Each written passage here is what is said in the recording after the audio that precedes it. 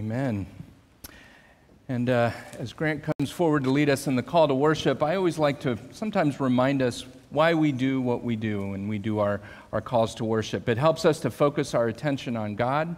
It brings our voices together as the body of Christ. And in particular, today's call to worship comes from Revelation 21, which is appropriate for All Saints Sunday when we remember that God has wiped away all of our tears. And so as we stand together and recite these words from Revelation, let it bring us together as the body of Christ. Sisters and brothers, let us rejoice in the vision of John. I saw a new heaven and a new earth. The old heaven and the old earth and the sea had disappeared. Then I saw the holy city, New Jerusalem, descending from God, out of heaven, beautiful as a bride adorned for her husband. A great voice thundered from heaven, "See, God is making God's home with mortals. God will live with them. They will be God's people. God will wipe away every tear from their eyes. There will be no more death, or sorrow, or crying, or pain. All of this gone forever. Thanks be to God. Hallelujah. Amen.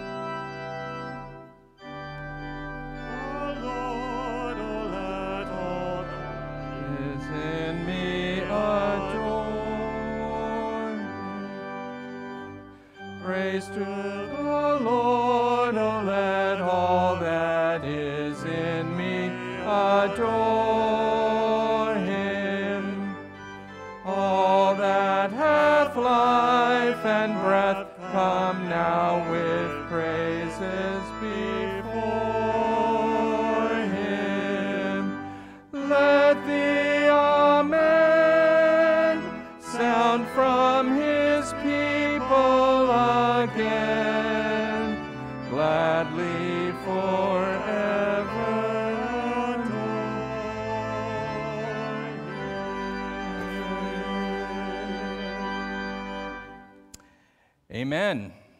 Good morning. Oh, don't be seated too fast. Don't be seated too fast. I want to welcome you to St. Andrews by the Sea United Methodist Church and invite you to greet your neighbors with an elbow bump, an air high five, however you're comfortable. And as they are doing that, I'll invite our children to come forward for our children's moment.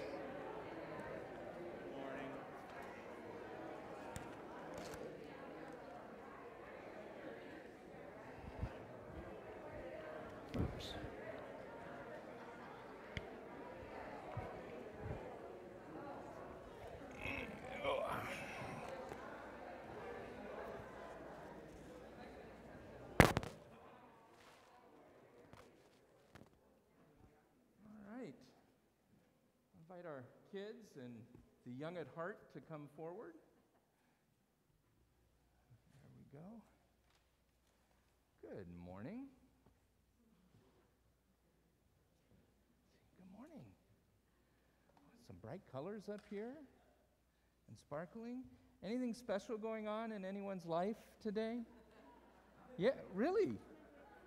It's your what? It's your birthday today. Well, happy birthday. And how old? 7 years old. All right. Very good. Very good. Do you have any advice for us on your birthday in all your 7 years? No. Okay, that's all right too. That's good. Well, let's see. You did bring the box, so let's see what's in here. All right. These are birthday candles. That's exactly right. There's let's see, we got 12 of them. So these are going to last you for another 5 years or so, right? That's good. And who's ever blown out birthday candles? Yeah?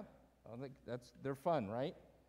Now, so have you been here on Christmas Eve when we gather in here on Christmas Eve? I know it's been a while. And what do we do with candles on Christmas Eve? We blow them out, but we light them, and then we share that flame with other people, right? And then all the lights get lit in here. Jesus said, when he was teaching with some people, he looked at them and he said, "You are the light of the world." And the light of the world isn't supposed to be hid. You're supposed to share the light of the world. And candles are a good reminder that we can share the light of God with each other, because when you pass from one candle to another, the flame goes here, and then it goes to the next one. And with that, we're able to light the entire room. And God wants us to share that light and love with others as well. In fact, there's even a little song about it. You remember This Little Light of Mine? In fact, I'm going to put Insuk on the spot. Do you think you could play This Little Light of Mine just off the top of your head? Mine, I'm gonna let it shine. Or Jens can lead us. There we go. Let's sing it. This little light of mine, I'm gonna let it shine. You got to put your light up. This little light of mine, I'm gonna let it shine. Let it shine, let it shine, let it shine. Good job, good job. All right. Well, are you going to need these for tonight, or do I keep? No, I won't keep them. All right. Let's see. Well, we have 2 households, so I'm going to give it to you. You want? Yeah. Oh, we got some yays back there from Mom and Dad. That's good. All right. You two can decide together on something you want to put in, or you can all figure it out. I'll let the household determine that. So let's have a prayer, and then we'll go to Sunday school. God, thank you for calling us to be your light in the world and helping us to share that light. Allow us to be your servants in this world. Amen. Amen. Did it survive? It did. All right. If you'll follow Miss Karen back there, she'll get you guys to Sunday school. Oh, I like your socks. And while they're doing that, oh, did it get stuck in there? All right. I have some announcements to share.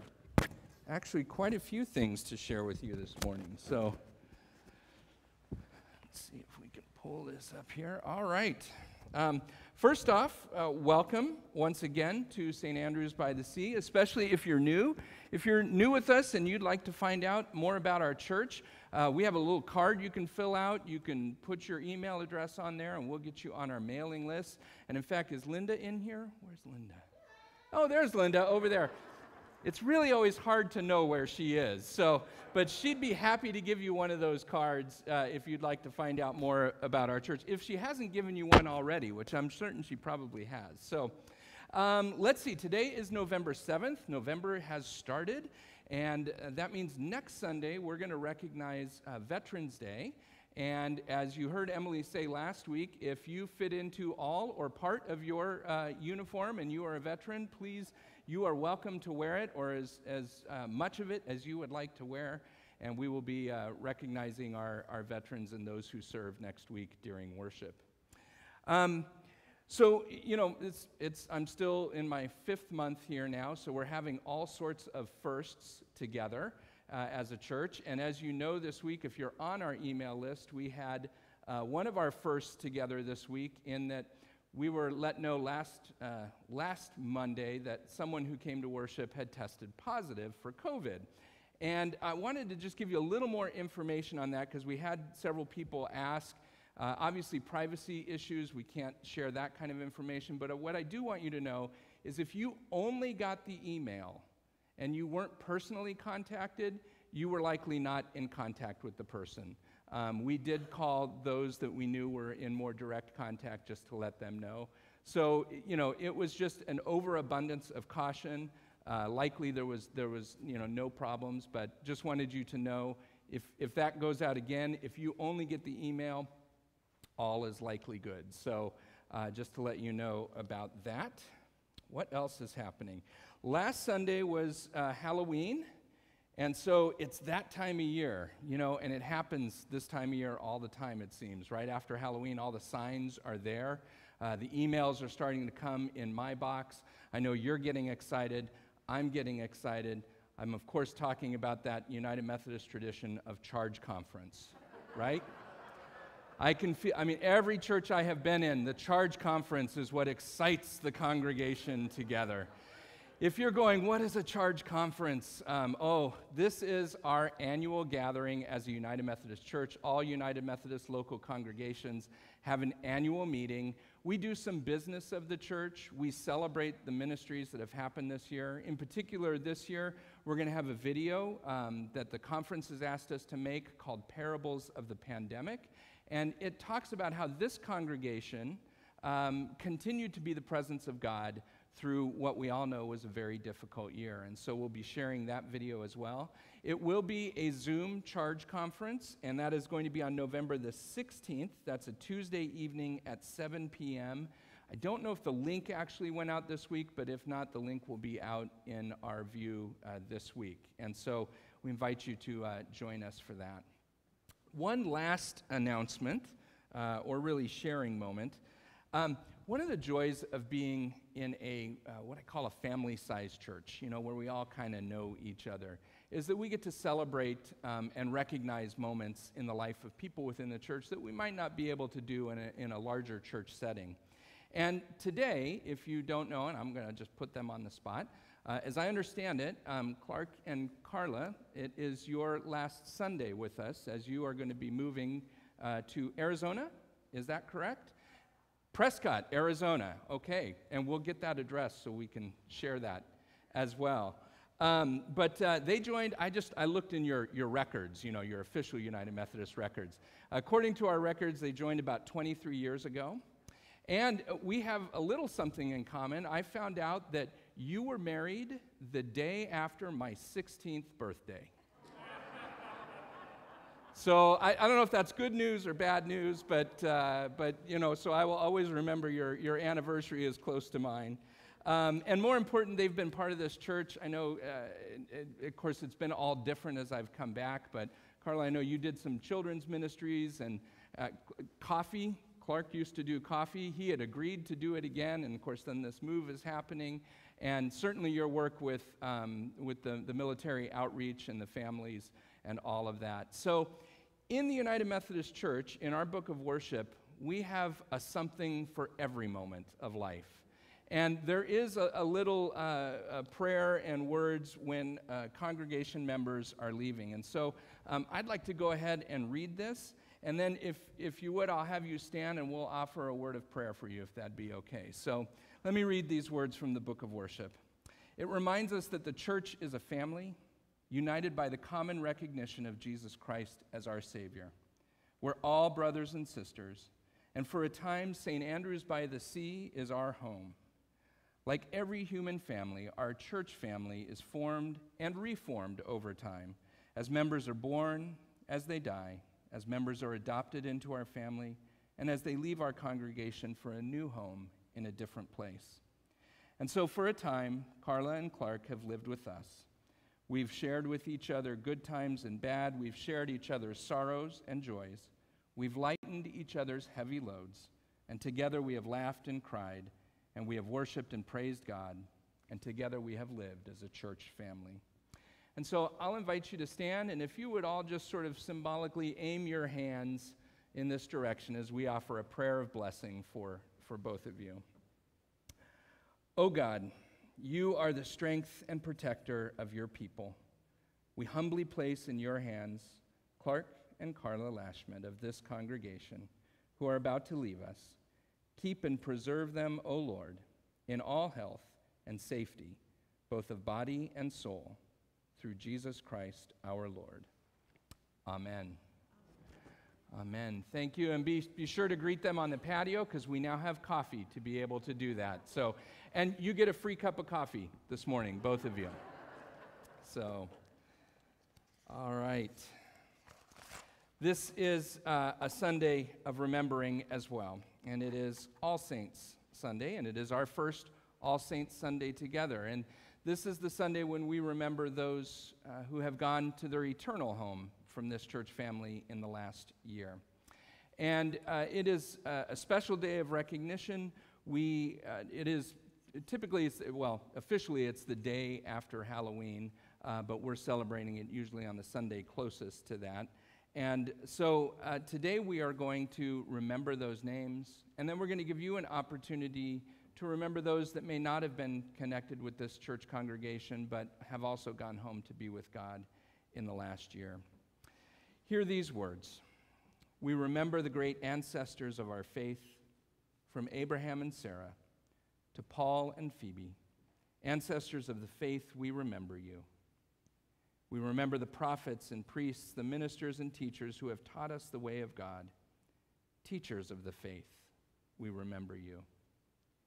We remember our grandparents and parents, aunts and uncles, those who have gone before us in our lifetime. Family of our faith, we remember you. We lift up the memories of children and grandchildren, brothers and sisters, husbands and wives, and parents whose lives ended too soon. Those close in our heart, we remember you. We lift up to you, O God, the names of those we have lost in this past year from our lives, knowing that they are with your heart forever. And all God's children said, Amen.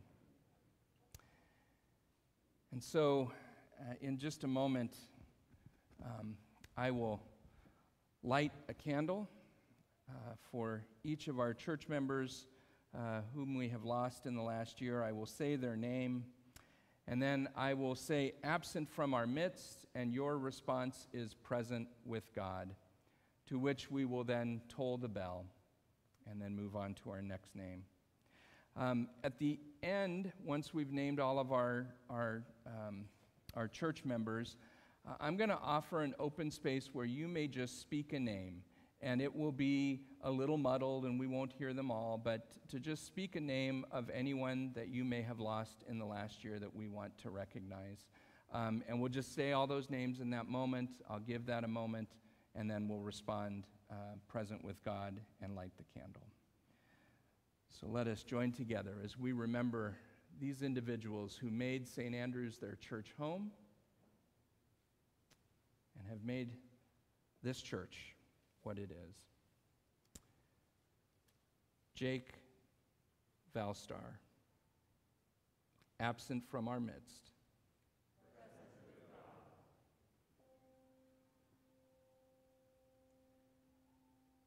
Sally Lee Howd, absent from our midst.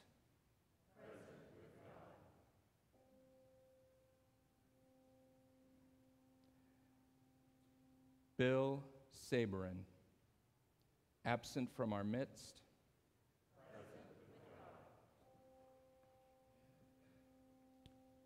Bob Crittenden,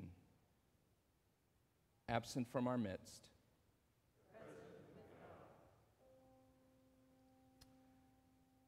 Don Stroop, absent from our midst.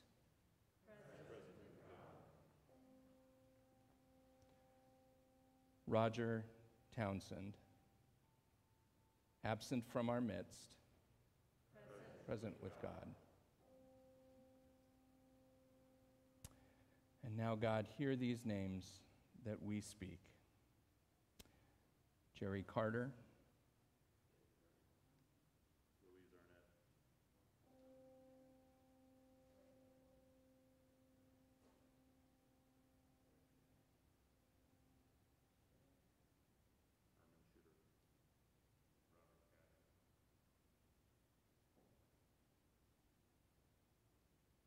absent from our midst.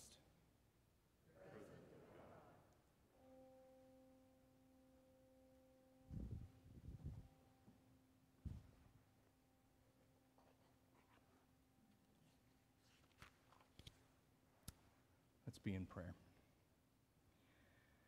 Lord, we bless your holy name for all of your servants who have finished their course in faith and who now rest from their labors.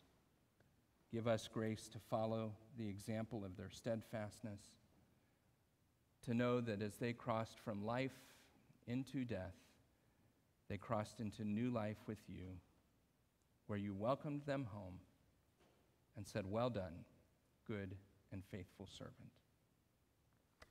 Amen.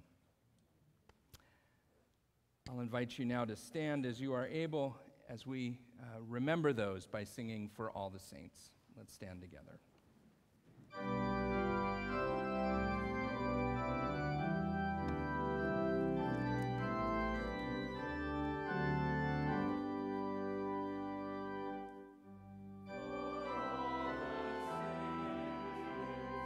From their labors rest, who thee by faith before the world confessed.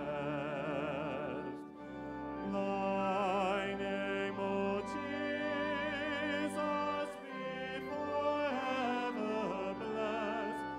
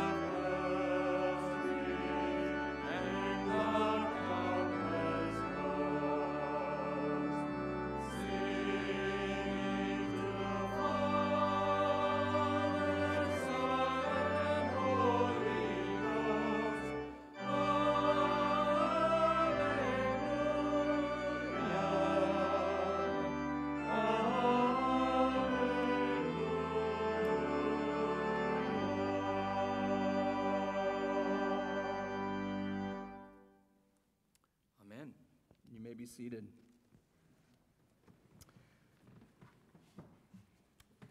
we take a moment to be in prayer together, we're going to be talking about gratitude for the next few weeks in this new sermon series. But I'm also reminded, I don't know what your week was like. We had a heavy week of some things going on, and life just has its stuff. And I was reading a passage in Luke chapter 7, when Jesus is passing through some crowds. I'm just going to read it real quick here, verses 11 through 13. Soon afterwards, Jesus went down to a town called Nain, and his disciples and a large crowd went with him. And as he approached the gate of a town, a man who had died was being carried out. He was his mother's only son, and she was a widow, and with her was a large crowd from the town. When the Lord saw her, he had compassion for her and said to her, "Do not weep." Compassion. The word literally means to suffer with. And this week, I think it's as we remember those that we have lost, as we continue to be in challenging times, to remember that Jesus is with us in that he understands our suffering. He suffers with us and knows what we are going through. And sometimes that is the good news in the midst of pain. So let's be in prayer as we remember Jesus' compassion for us. Lord, we come to you today to worship. We come as the body of Christ, as St. Andrew's by the Sea, United Methodist Church. We gather in this place. But we know we've all come from moments this week, moments that have been good, but also moments that have challenged us. Moments where we have felt the weight sometimes of the world, the weight of our own lives. Even as we come this morning to remember those that we have lost. We come to you, Lord, knowing that you know what it is like, that Jesus knew what it was like to weep, to lose a friend, to feel betrayed, to feel alone. God, you became one of us so that you would understand us and remind us that your love is stronger than any of those challenges. And that although the hard times may not get erased away, that you are with us. Your steadfast love endures forever. And in this moment, for that, we are grateful. And God, when our own words fail us, you have given us these words that we now pray together. Our Father, who art in heaven, hallowed be thy name. Thy kingdom come, thy will be done, on earth as it is in heaven. Give us this day our daily bread, and forgive us our trespasses, as we forgive those who trespass against us. And lead us not into temptation, but deliver us from evil. For thine is the kingdom, the power, and the glory forever. Amen.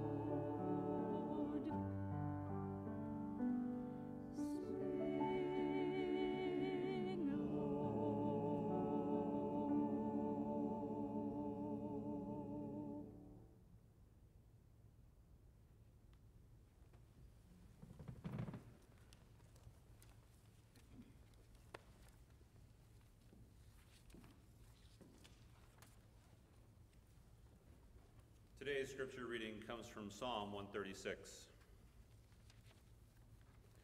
Oh, give thanks to the Lord, for he is good, for his steadfast love endures forever. Oh, give thanks to the God of gods, for his steadfast love endures forever. Oh, give thanks to the Lord of lords, for his steadfast love endures forever. Who alone does great wonders, for his steadfast love endures forever. Who by understanding made the heavens, for his steadfast love endures forever. Who spread out the earth on the waters, for his steadfast love endures forever. Who made the great lights, for his steadfast love endures forever. The sun to rule over the day, for his steadfast love endures forever. The moon and stars to rule over the night, for his steadfast love endures forever. It is he who remembered us in our low estate, for his steadfast love endures forever, and rescued us from our foes, for his steadfast love endures forever. Who gives food to all flesh, for his steadfast love endures forever. Oh, give thanks to the God of heaven, for his steadfast love endures forever. May God add a blessing to the reading, hearing, and understanding of the Scriptures. Thanks be to God.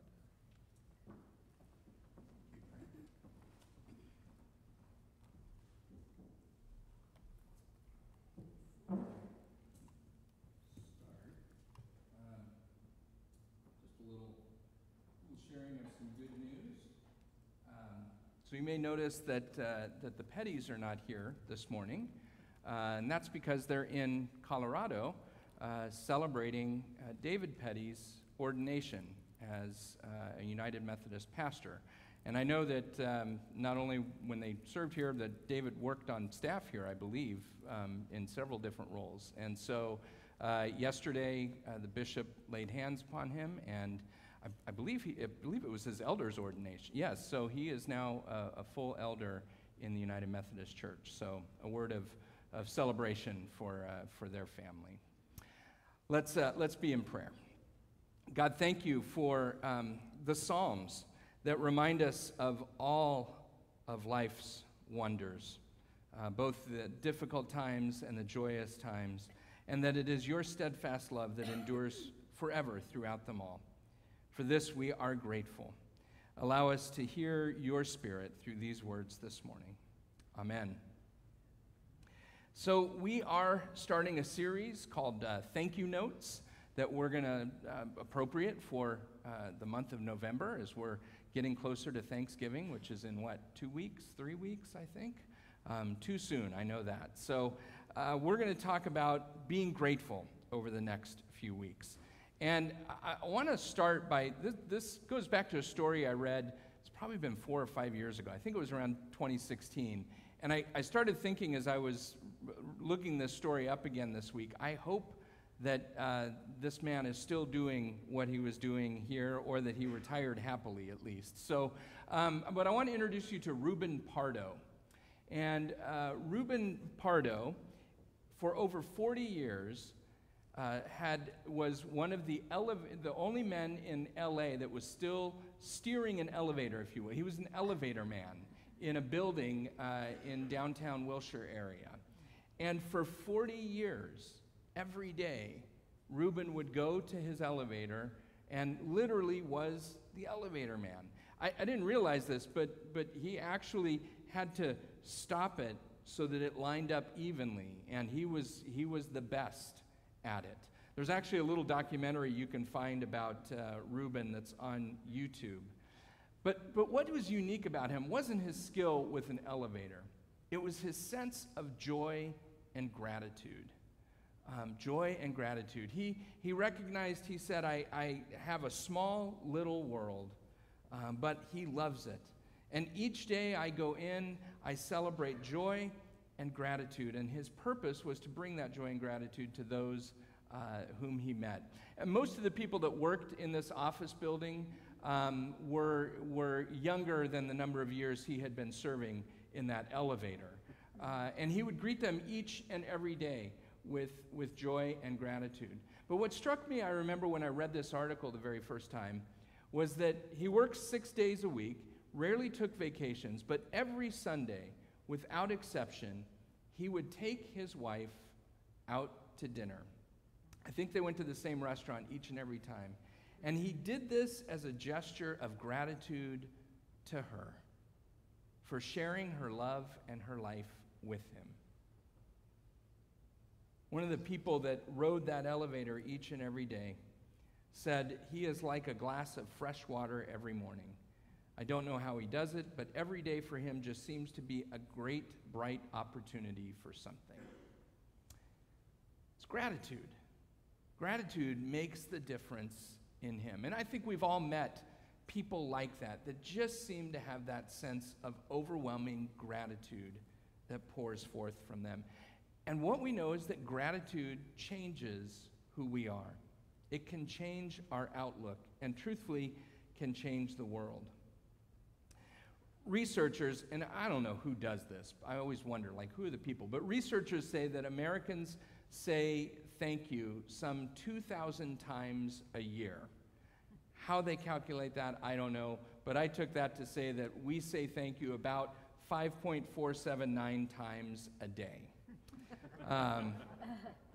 Maybe you say it more. Perhaps we say it a little more than that.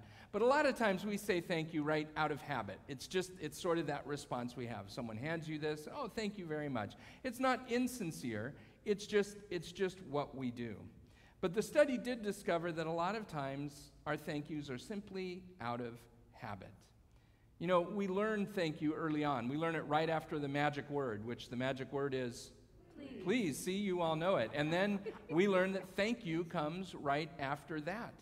Thank you, please, these things that we just say in life. But think about it. To offer thanks is to appreciate what we have been given. It's not the same as a sense of indebtedness or whether we're obligated. It is gratitude for something that we simply don't owe anything for. It is just to be grateful for what we have. It's a part of our religious life. Not only our life as Christians, but it's a part of most religious traditions, whether it's Christian or Buddhist or Muslim or Jewish or the Baha'i faith or Hindu traditions, Buddhist traditions. Gratitude is a part of all of those. In fact, the last church that I served at Thanksgiving, you know, oftentimes congregations will have a Thanksgiving service with a local temple. But this church had not only a Thanksgiving celebration with the temple, but also with the Islamic mosque in the area, because gratitude and thankfulness and service was one of the things that we all had in common. Now, there's all kinds of different thanks.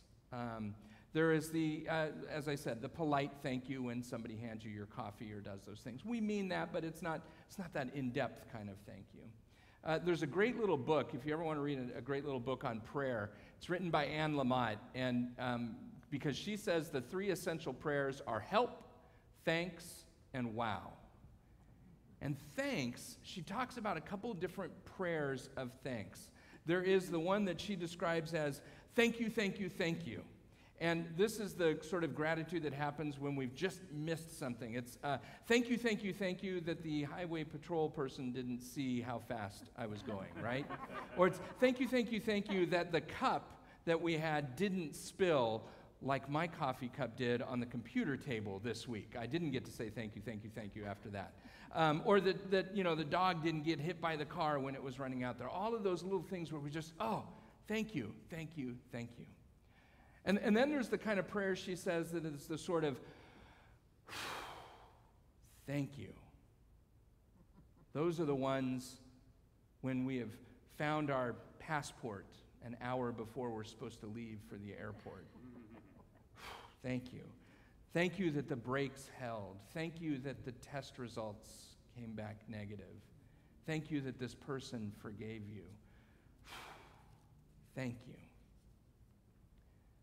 But that gratitude, she writes, opens us up to God, when we have a perspective of gratitude and thankfulness, I believe for us as people of faith, it opens us up to God. It opens us up to be grateful to God, to be grateful for what we have, to remind us of the thin place between God and humanity, between heaven and earth, between birth and the grave, to be grateful for each and every moment. We say that kind of thing, but to really truly be grateful for each and every moment. Just in looking up things about gratitude, here's a person we would think might have a tough time being grateful, but Helen Keller, who you all know, she said, "So much has been given to me that I have no time to ponder that which I don't have." And you think about all of the challenges she had in life. I get sidetracked a lot of times, so I was working on this week, and I'd found that quote, and then I thought, I wonder, is there any video footage of Helen Keller? And there is. So I watched some footage of her online speaking as she is able to speak, and just the joy that you see in her face was just overwhelming. Gratitude. The scriptures call us to say thanks. We're called to be thankful. The Hebrew scriptures are filled with calls to be thankful to God. The Jewish festivals are often centered around being grateful to God, thankful. Jesus gave thanks for bread and for the cup. Jesus gave thanks for hearing God's cry to raise Lazarus from the dead. Paul talks about being thankful for his congregations. He talks about praying God and thanking God constantly. So clearly it is important. And I'll tell you, I chose Psalm 136 because this is kind of like a thank you note to God when the psalmist wrote it. And just to hear some of these things, give thanks to the Lord, for God is good. Give thanks to the God of gods, like the number one God. Give thanks to the Lord of lords, who alone does great wonders, who spread out the earth, who made the great lights to rule over the day. The section we didn't read is verses 10 through 22 is an entire recounting of the Exodus story, where the psalmist is thankful that God brought them out of slavery into freedom. It is God who remembers us in our low estate, who rescues us, who gives food to all flesh. Give thanks to the God of heaven. Give thanks to the God of heaven. And then each and every response is, his steadfast love endures forever. So I'm going to teach you a Hebrew word this morning because that phrase, we see that throughout the Psalms, his steadfast love endures forever, is trying to capture the essence of a word that we can't really translate well into English. And the word is chesed. There we have it, yeah, chesed, which you get to kind of do that thing, chesed. But it means kindness, it means loving kindness, it means mercy, it means loyalty. It is a kind of love that is based on a covenant commitment where we are connected to one another through our word. It is a love that is loyal and faithful.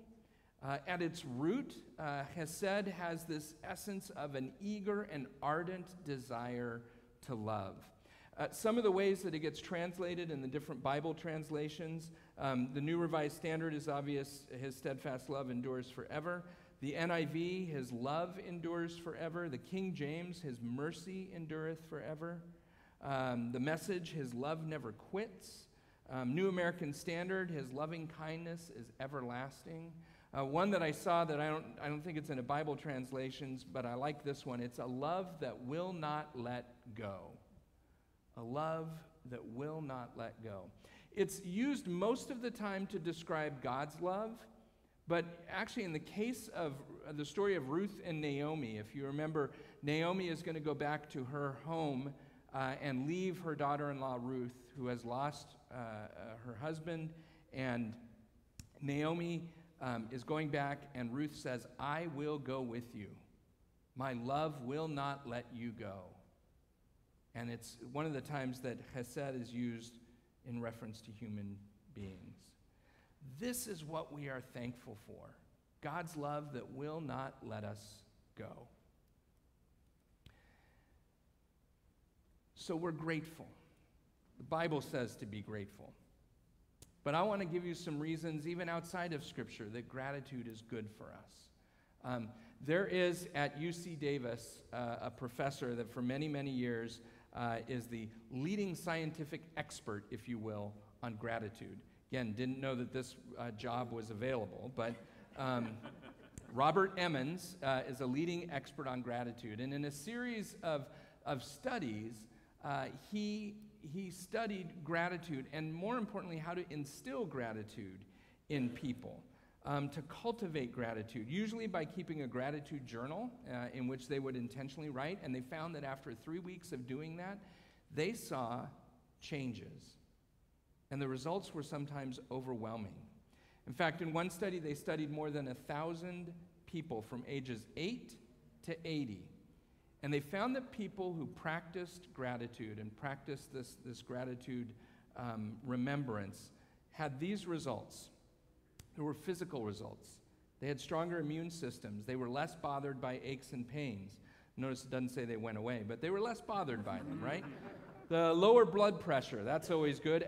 They would exercise more. They took better care of their health. They slept longer and felt more refreshed upon waking. Psychologically, they had higher levels of positive emotions. They were more alert, more alive, more awake. They experienced more joy and pleasure and more optimism and happiness. Socially, they were more helpful to people and generous and compassionate. Lord knows we could use that right now. More forgiving, more outgoing. They felt less lonely and less isolated. It changed how they interacted with the world. He defines gratitude in this way. It's an affirmation of goodness, where we affirm that there is a good thing, that this good thing has happened in our lives. Doesn't mean life is perfect, but we affirm that there is goodness in our life in some way, shape, or form. And the second part of it is that gratitude is figuring out where that goodness comes from. It's recognizing it in other people. It's recognizing our dependence upon other people. It's recognizing for us as people of faith that goodness comes from God, that we have been blessed with this creation. Gratitude changes us. So this week, I just wanted to kind of give us this sense, this overall look of gratitude and how it affects us. And I want to leave you with one last inspiring person of gratitude. And that is, I'm sure you've heard of the Holocaust survivor, Elie Wiesel, and who survived things we can only imagine. And if you've read any of his writings, you know that they center on gratitude. So here's a transcript of an interview that he did with Oprah Winfrey a few years back. I tried to find it, and I couldn't find it, so I only have the transcript of it. But Oprah asks Elie, "There may be no better person than you to speak about living with gratitude. Despite all the tragedy you've witnessed, do you still have a place inside for gratefulness?" To which he responded, "Absolutely. Right after the war, I went around telling people, thank you just for living, for being human. And to this day, the words that come most frequently from my lips are, thank you. When a person doesn't have gratitude, something is missing in his or her humanity. A person can almost be defined by his or her attitude towards gratitude." Oprah then asked, "Does having seen the worst of humanity make you more grateful for ordinary occurrences?" And he responded, "For me, every hour is grace, and I feel gratitude in my heart each time I can meet someone and look at his or her smile." So the point is this: we can all experience gratitude in some way, shape, or form, and it will change who we are. So I'm going to give you the opportunity to do this over the next few weeks. We have prepared our very own St. Andrews by the Sea gratitude journals. for each and every one of you to take one. In fact, I think we probably have enough. You can take one for somebody else if you know someone that needs it. And I'll put them out there when we close worship. But I want to invite you to literally, and the way they have them do it is this. It's to write 3 things down that you're grateful for each day. 3 things down. And you'll be surprised as you look through your day, and you can write more than 3, but 3 is sort of their magic number. As you look back and you're grateful for things, it just changes your focus. I've been doing it the last about 3 days, and it does. It just reminds me, oh yeah, that was a really good thing today. That was a really special moment today. So for the next 3 weeks, next 3 sermons, we are going to practice gratitude. So we'll have these out, and you can grab one on your way out. And I invite you into this practice of being grateful for all that God has given. Amen. And speaking of gratitude, we are grateful for the gifts that continue to help keep this congregation going forward, for your gifts and offerings. And we're going to stand now together and sing the doxology in gratitude.